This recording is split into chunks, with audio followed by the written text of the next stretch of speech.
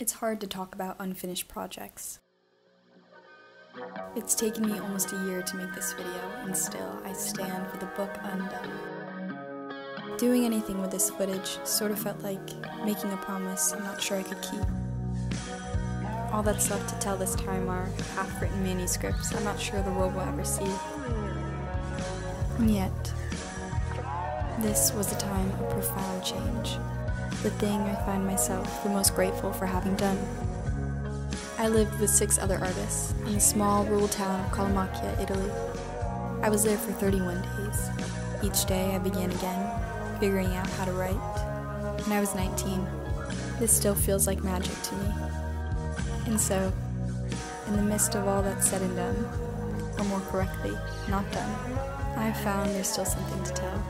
Creating something may take time, but being an artist happens instantaneously. It's a way of being in the world. You do it with every breath, and sometimes all it takes is one word to begin. And so in all the world stories, this one is mine, and I call it The Place Where I Began, or Writing a Book in the Mountains of Italy. You take your pick.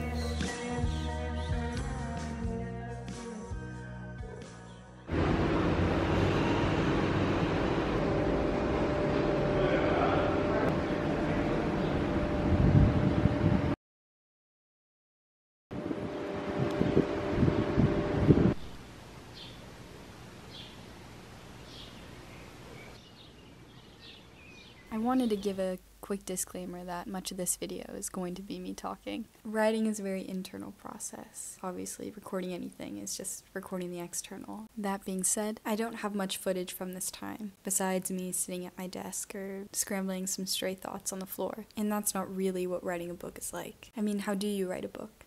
Do you start from the first word on the first page? The process goes much deeper than that, and a lot of this is me figuring that out. The question became not how do you write, but how do I write? How do I write this story within me? Much of the footage I have is me talking about this as I lived it, where I struggled and where I felt I went right. So bear with me as I try to explain what I was still just then discovering.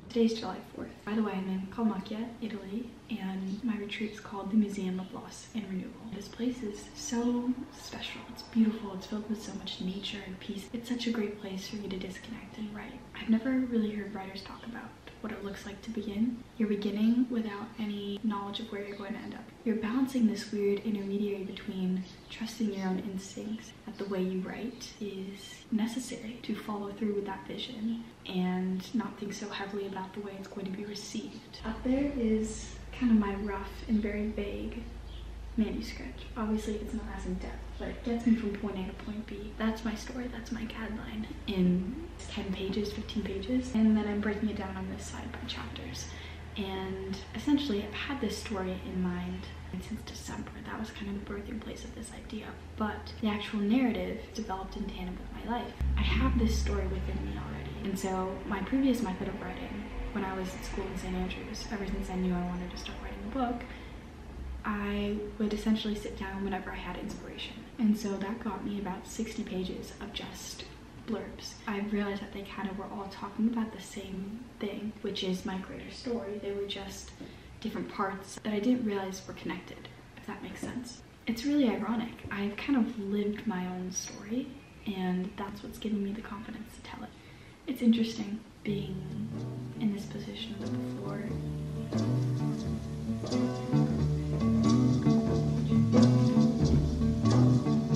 Little magpie, tell me a story.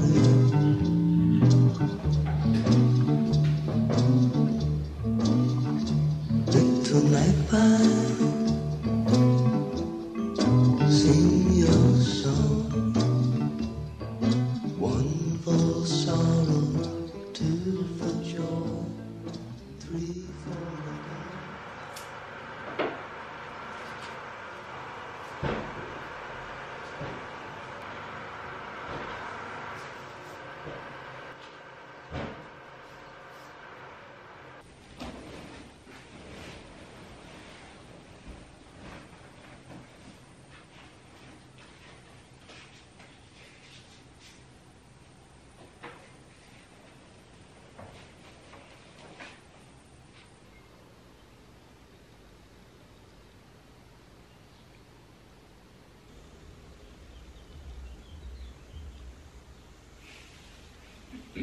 The process of consumption for any piece of art, whether it be a painting, a book, a movie, the time it takes for us to appreciate these things, have that experience, is not equivalent to the time it took for the artist to create it. When you're like, yeah, that logically makes sense. It was really important for me to make that clear, just because you can read a book in 10 days does not mean it takes 10 days to write. The story that I have within is a truth that's abstract, and I'm still finding the best way to put it into words. And that means while I create, it might be equally as important for me to step back, to maybe say, hey, I don't really like the direction that this is going. Creating isn't just making something, but sometimes it means taking things away too. Like sculpting.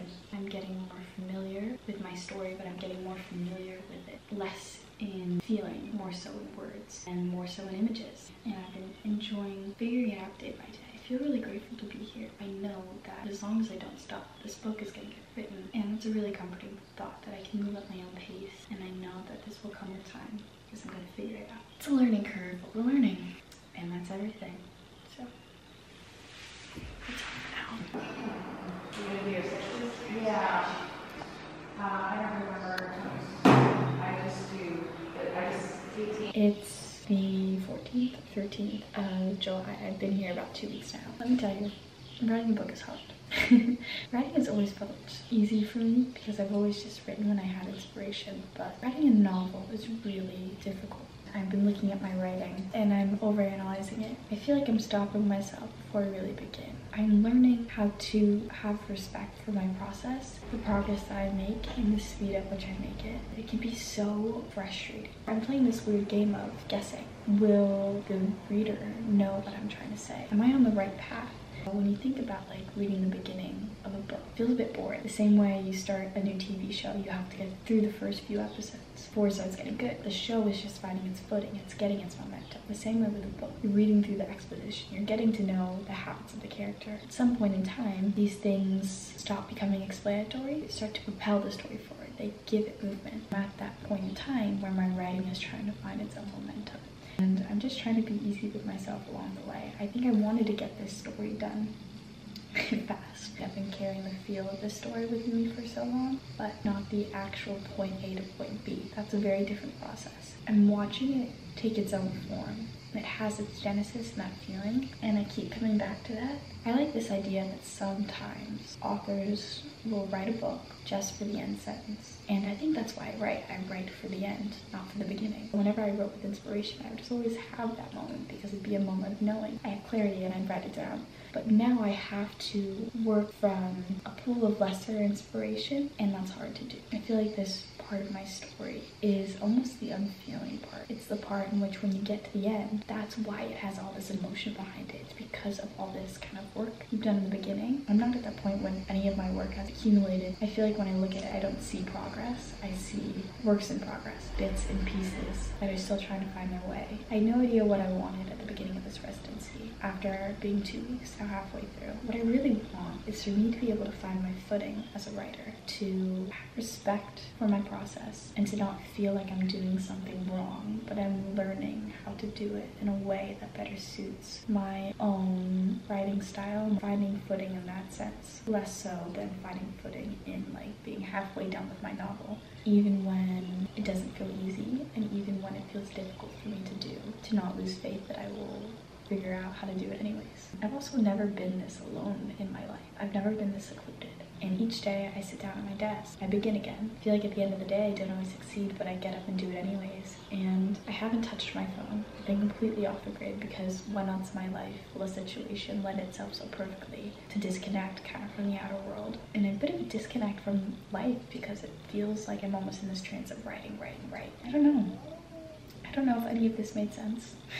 I hope if anyone's doing something creative that they know it's a process of creation and to have respect for that process. In the same way that you're nurturing your idea into existence, you're bringing it from nothing but feeling to something tangible. Take as long as you feel it takes to bring that vision to justice. That's a power. It's your own. It takes as long as it takes, and that's nothing to be ashamed about. That's something to be grounded in. It takes as long as it takes, and you will do it anyways. That's what I've come to learn, and that's what I'm moving forward with. So, peace out. We need to find it. We need to follow the savages. It's Beautiful.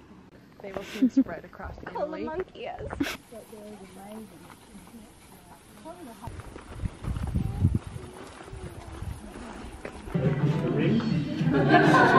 Pizza is ready to be eaten.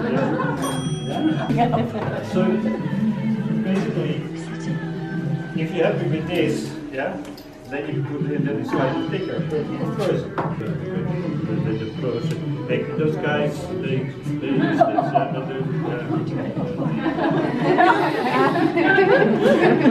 Minimalist with pizza. Simple. What's the door?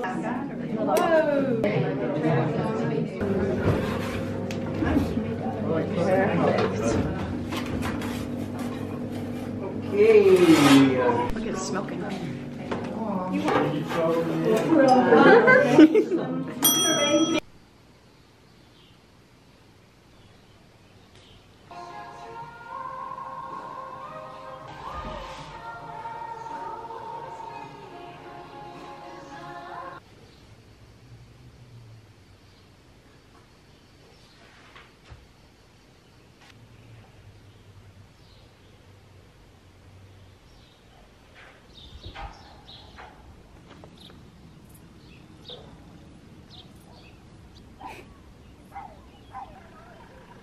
The light, the light in the mornings.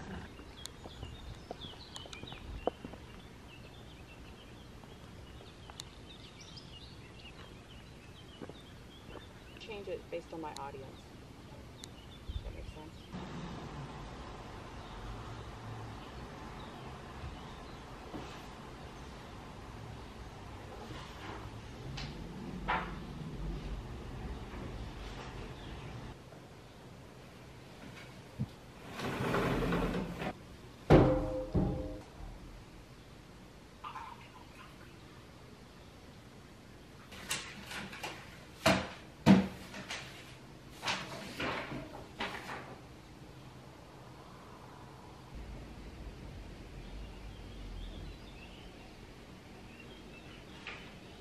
I am still in Collemachia, my writer's retreat at the Museum of Loss and Renewal, and I've been here for 26 days now, which is quite a while. I have 6 days left. I'm feeling a lot of things. I'm feeling really alone. And it's not a negative feeling per se, but it's been a wonderful blessing to be so sheltered from life for so long. Nothing to think about but my book, but also that means I'm kind of spending every day in my head. And that's exciting, and it's difficult, and I'm learning so much about myself in this process. But I'm trying to keep my work as reminiscent of play as I can, because I'll never not love writing, and that's what's going to bring me back to the page each day, no matter how hard or difficult or daunting the task may seem for me to transmute this story, which lives solely in my soul, and to bring it into language, which is not always a great fit. I'm surrounded by artists. Such a lovely feeling, because they know me first as a writer, and then secondly as Claire. Never in my life have I been seen that way before, and only really in that way. And that's fascinating. But I think at the same time, I miss being a kid. I don't have a home base right now. That's why I'm traveling so much. And so I'm kind of in no man's land. And that's a beautiful thing because that means you can build a home, you can create a home. A home is wherever you are. And I found a home within myself. And learning how to rely on myself has been such a privilege. I think being here, being so secluded, working, it's a balance of like a very spiritual pursuit, but also it's labor to write. It's hard to write. I mean, what a beautiful thing to have something that I want to dedicate myself to. But it's still work, and I bring myself to the page each day, and I begin again with each word, and that can be daunting to look at. And rewriting is such a process too. Rewriting is something I've learned. This is necessary. You say something wrong, or you don't say it in the way that you feel it, because that's what writing is really grounded in. For me, is feeling. If I tell you I'm sad, that's not going to encourage you to feel sadness or describe to you what sadness feels like. So when you read it, you will partake in the experience of that emotion and feel it yourself, right? Words are frameworks for emotions, and sometimes it's hard to say. All of these things, it has been incredible, but it's also been incredibly difficult. And I don't think that takes away from the experience. And I think sometimes people are shunned away from talking about difficulty as if everything in life is supposed to be easy. It's not. Not everything requires the same effort to do and do well, but that doesn't mean we're required from doing it all. That doesn't mean we're required from trying. I'm really sick of the sort of instantaneous mentality that our generation has adopted. We can't sit with ourselves more than 5 minutes because we're not used to silence. We're not used to feeling the passing of time because we don't know what to do with it. And so when we finally sit down and be with ourselves, we feel almost insurmounted and overwhelmed by the length of things. And yet we realize that like it's a disservice. We realize that like that's something we should get rid of, when that's not the greatest privilege in the world, is the fact that we have time and we can choose how to fill it. I have 6 days left. 6 days feels like a small stretch of forever. That feels heavy, and writing feels heavy, and writing feels really hard for me right now. Doing something for the first time, not immediately succeeding, figuring out what succeeding looks like, it's been really challenging, but I've never stopped being grateful for the challenge.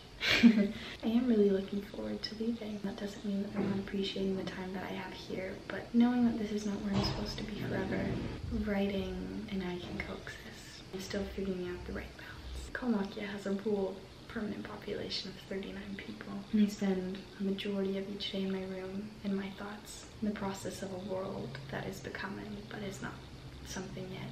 And I'm excited to come back to earth a little bit.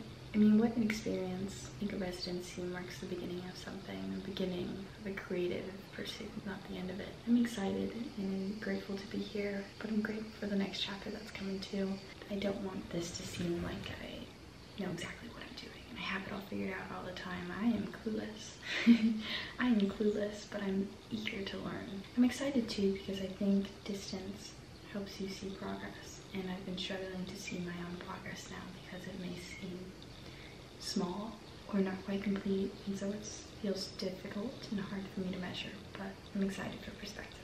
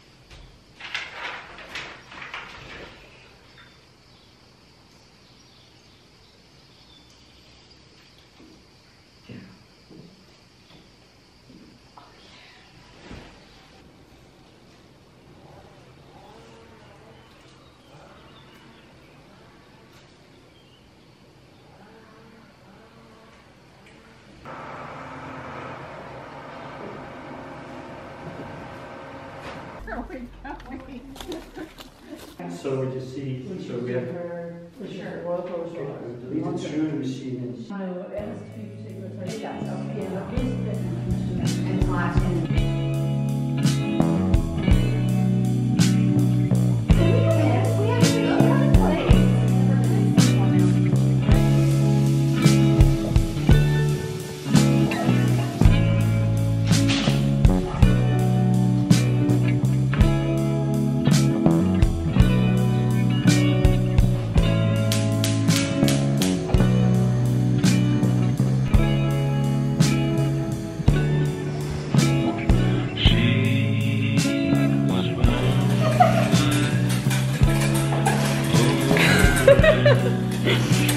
thicker.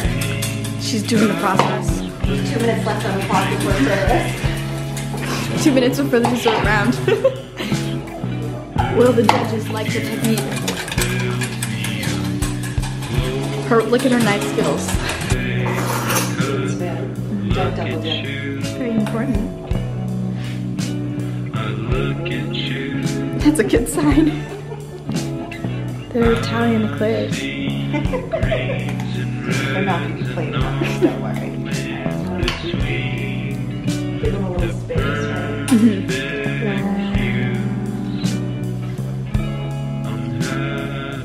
Does not look good now, but I think it will. It tastes good.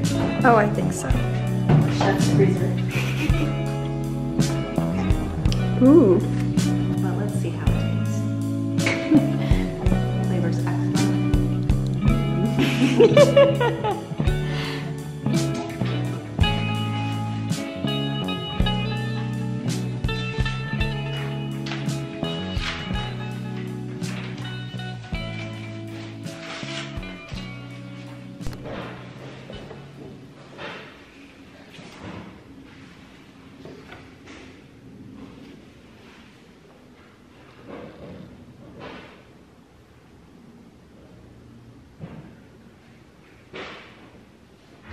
Collemachia remains a time of my life. With that, I mean things look different before it and after it. Did you spray yourself?